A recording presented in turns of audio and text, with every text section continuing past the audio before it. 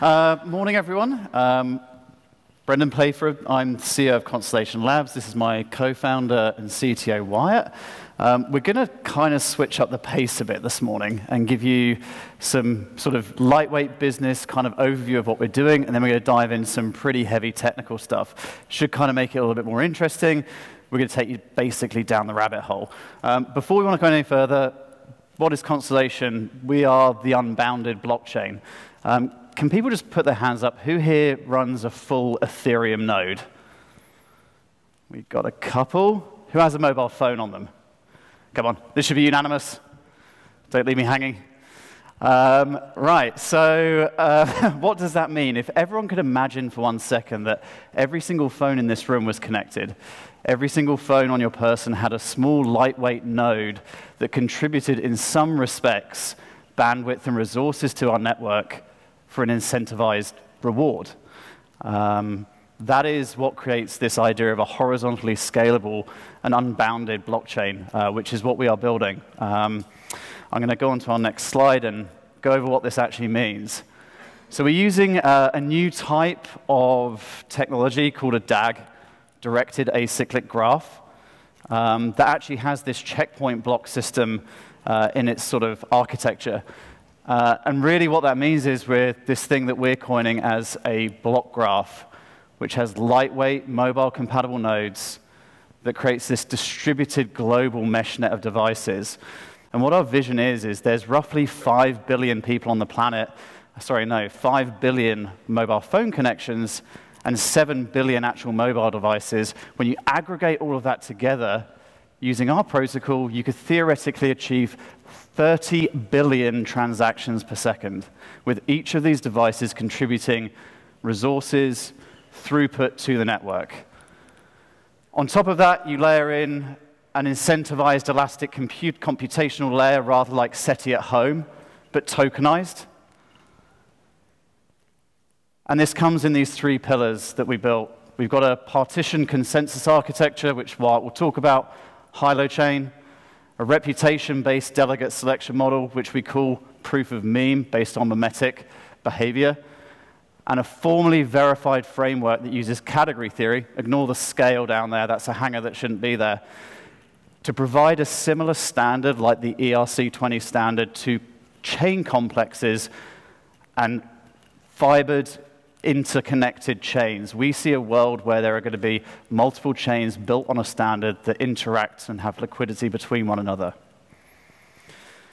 Our vision is to have feeless transactions for micropayments, income for anyone who owns a phone or a mobile device, enterprise-ready elastic computing that you can do machine learning and big data on, and a diverse ecosystem of interconnected blockchains, which we call chain complexes.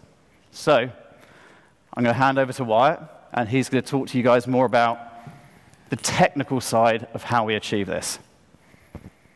All right, well, right down the rabbit hole, guys. All right, so I named this talk Thermoeconomics, which is its own field in itself. A lot of people in the economic space have been applying concepts in physical systems in order to describe the interactions that we use for commerce. Essentially, you can treat an economy like you treat a dissipative system or like an engine in a car. If it's inefficient, you lose energy due to heat. We did the exact same thing. I'm going to break down 3 main components I want to talk about today. One, I want to talk about how we model distributed systems today in industry. 2, I want to talk about how we use that to actually create an unbounded blockchain. And then 3, I want to talk about how we can extend that to actually create a structured internet of blockchains, something that might have something akin to an ERC20 token standard. Number 1, there is no industry standard for modeling and differentiating blockchains. The best thing that we have right now is just to reuse what we use in industry in the distributed system space. And not only does that give us like a succinct vernacular to actually describe and explain these concepts, but it allows us to natively integrate with all of the backends that make up the consumer applications you use on a daily basis. We rebuilt the concept of a blockchain from the ground up to actually be as resilient and usable as something like Uber or Google. So to break this down, essentially, all these different models use an application of algebraic topology, so some pretty far out there math, but we use something called homotopy type theory, or the notion of like inheritance, or some type of a type hierarchy. This is something for you developers use probably every day.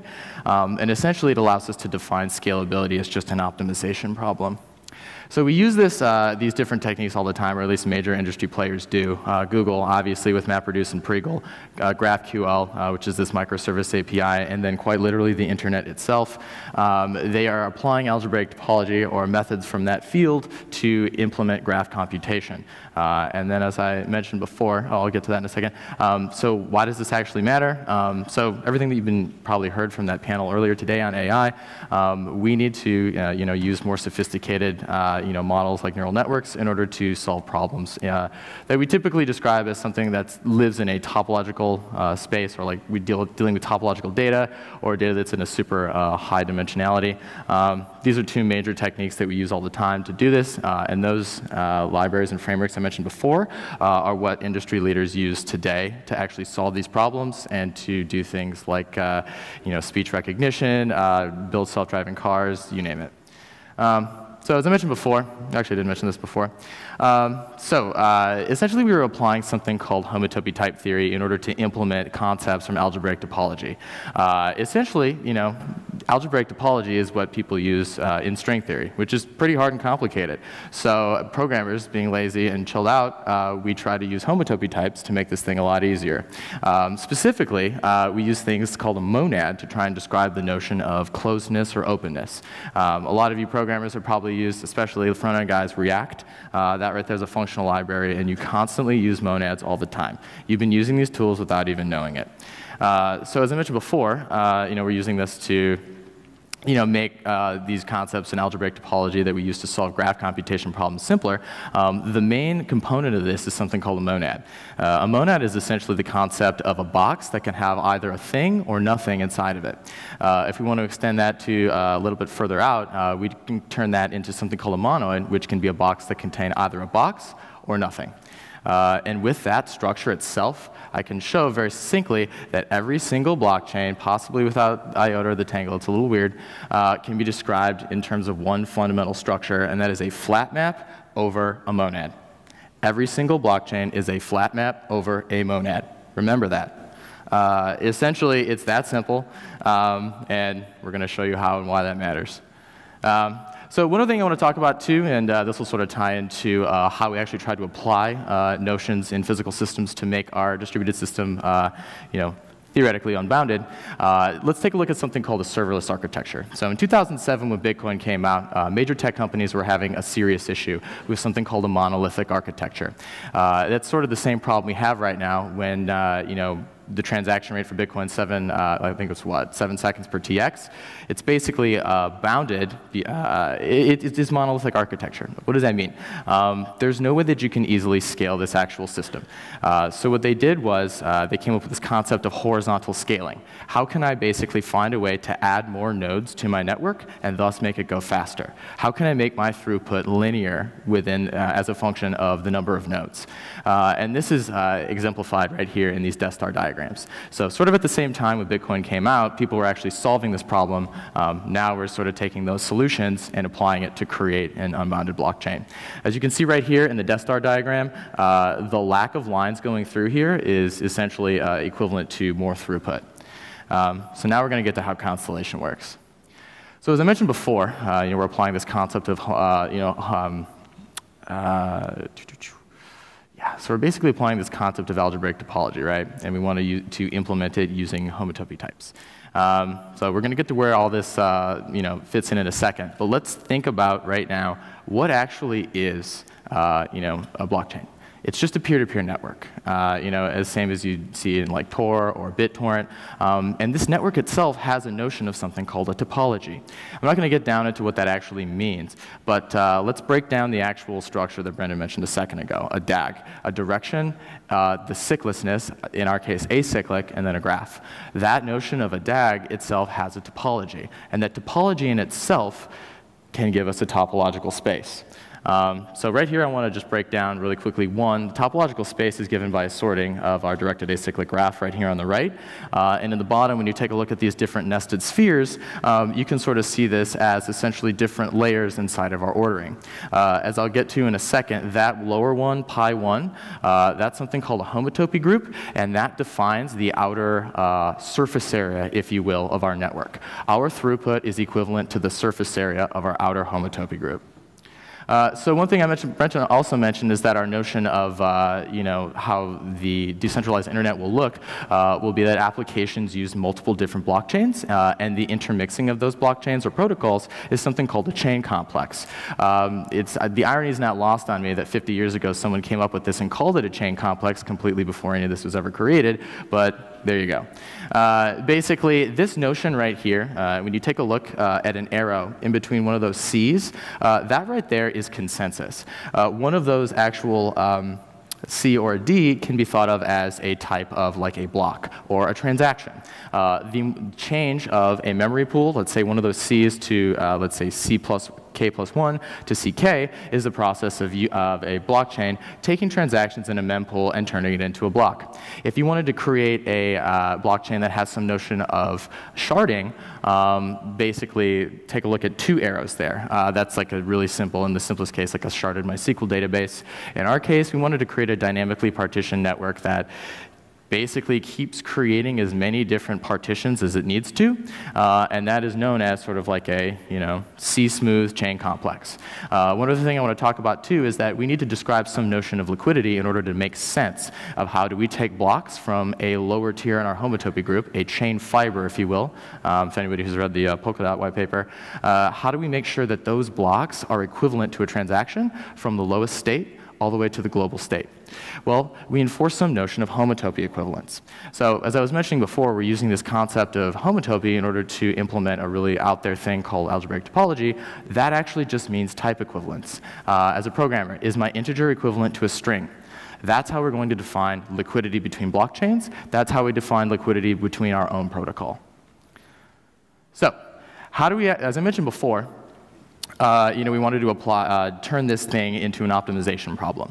And obviously, if you want to solve a problem, the smartest thing you can do is just copy what nature did. So a lot of people who came before us realized that you could apply a fractal surface to solve the dark silicon program in hardware engineering. What does that mean? It means that as things get really hot, when your computer gets really hot, it gets really slow. In order to make sure that that heat doesn't affect your computer's performance or make it go slow, we can increase the surface area to mitigate that, heat conduction. We applied the same thing to our network, and as you can see right here, the Menger sponge was used to solve the dark silicon problem. We used a dendrogram. So quite literally, a fractal shape can just minimize the entropy in a system.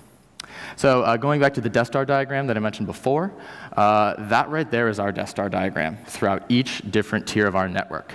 One block only goes from the lower tier directly to the top. No relay chains, none of that stuff. There's no waiting for anything. You put your transaction into a lower tier, it bubbles all the way to the top, and from the perspective of the user, the transaction rate is literally bounded by how long it takes for consensus to be performed. In our case, a few seconds.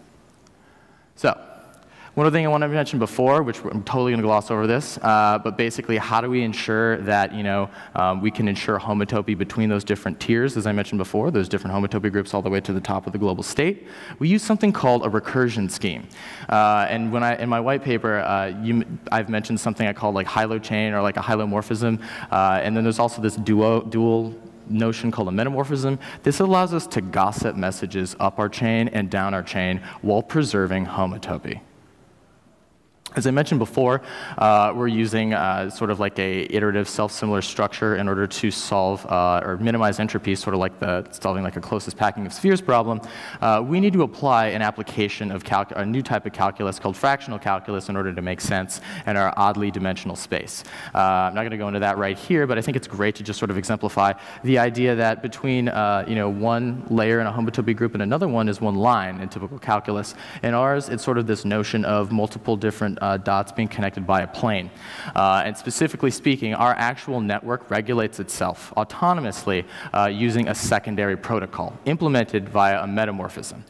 Same thing as a high-low, but going downwards. And in our case, that metamorphism implements something we've called entropic flow. Basically, we apply an application of something called Ricci flow, which is used a lot in sensors, to basically minimize the flow of disorder within our network and sort of over time take a really oblong disordered shape like that A down there and turn it into something like a C. And it's sort of an extension of what BitTorrent's doing. So I want to talk about how this goes into the actual internet of blockchains, or sort of a way in which we can take this, this framework that we've used in Constellation to create our scalability, and then create something akin to like an ERC20 standard for blockchain protocols as we move forward. Essentially, there is this notion of something called a sheaf. Who here's ever eaten oatmeal before? Anyone? Oatmeal in the morning, right? You guys notice how it's kind of flat and there's a little line in the center? It doesn't normally come like that. When it's sitting on an actual stalk, it looks like a little berry. And the surface of that berry is called a sheaf. It's this hard little thing, and when you stamp it, you can remove it and get the good stuff on the inside, that flat bit called a germ. That notion is what we use in order to stitch together a space upon which we can do calculus, upon which we can do mathematics. That space is called a manifold, and we need that in order to rigorously and formally verify and define what are we actually doing when we're trying to solve a problem. What does that mean? When people talk about have you formally verified or defined your blockchain, this is what we do when we solve all different types of problems in math. That's what it's called. The blockchain is formal verification. So essentially, this notion of a sheaf is a way in which we can sort of stitch together different dimensional spaces. As a matter of fact, a sheaf is sort of like, if you've ever heard of the paradox of the particle and the wave, the sheaf is actually the particle that describes the topology of that manifold that the wave lives upon. And we can stitch together these different sheaves using something called a tensor product. Right there in the bottom of that little Y. It should actually look like a plus sign, but close enough. So if I want to actually talk about or describe what does that mean, a great example I could use would be that of shearing or a stress tensor. So when people build skyscrapers, you need to make sure that you have a really powerful scaffolding, right? In order to make sure that you can withstand something like an earthquake or like a blockchain like a DDoS attack. Essentially, in our case, we use something called a tensor product in order to encapsulate the notion of force coming in at an oblong dimension and acting on multiple different orthogonal dimensions at the same time. So if you've ever seen sort of like the ground go like this during an earthquake, and you see how we use tensors in order to understand how that's actually going to create sort of a push and pull within a material itself. So if one can sort of encapsulate that right there is sort of the space upon which entropic flow exists.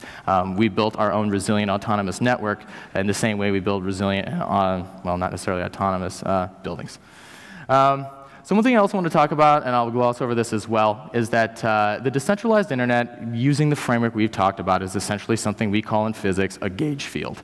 I won't get too into it, but essentially, one can think about the ambient spaces on all of your devices, the wasted RAM, the clock cycles that aren't being used, as potential energy that is just waiting to be tapped. We have a framework that exists right now that's been around for at least 50 years in physics that we use in order to engineer materials. And it allows us to essentially have a mathematical framework in addition to a typological or homotopy type framework, a way in which we can program these things so that people who are math heavy can sort of get into this whole space and find a way to extract value in the same sense that I believe Ocean mentioned of there being sort of like a network of topological data being available through marketplaces. So one thing I want to mention too is that the decentralized internet will be composed of facts. Every single blockchain contains data with some notion of a probability associated to it. Sort of the idea with what's happened with Cambridge Analytica. One can say, hey, maybe this could possibly be a solution to fake news out there. I don't really know, but I know that IoT devices and sensors and robots and self-driving cars all need it. Maybe we do too. And it's sort of our conjecture that this autonomous data infrastructure, essentially removing wasted heat from our economy, could be an easy way that we implement a global social safety net. One other thing I want to mention too is that notion that I talked about before of applying this framework to describe or to implement and model blockchains themselves will be something akin to an ERC20 framework. It works both on paper and it works both on the computer with your compiler. Decentralization is no longer a myth, and I think it's as simple as a compiler plugin. So one other thing I want to mention too, just sort of tying it back into my little anecdote about you want to copy nature. A bunch of people in a field called complex systems theory are trying to apply this type of secondary calculus, that's what it's called, to describe physical or social systems. Cities themselves can be thought of as a manifold where each bit of infrastructure, whether it's the piping, whether it's the electricity, whether it's the transportation, each one of them is a sheaf. And that sheaf is given by a blockchain where that blockchain could be the infrastructure upon which people drive their cars, they do something else, blah, blah, blah. But in this sense, you can think of a city being a chain complex with each sheaf made up of different parts of the infrastructure. Yeah, and I'll just sort of wrap up to say, if that got a little bit deeper there at times, it's just sort of us demonstrating that we have a very, very unique and novel way of approaching this problem of scalability.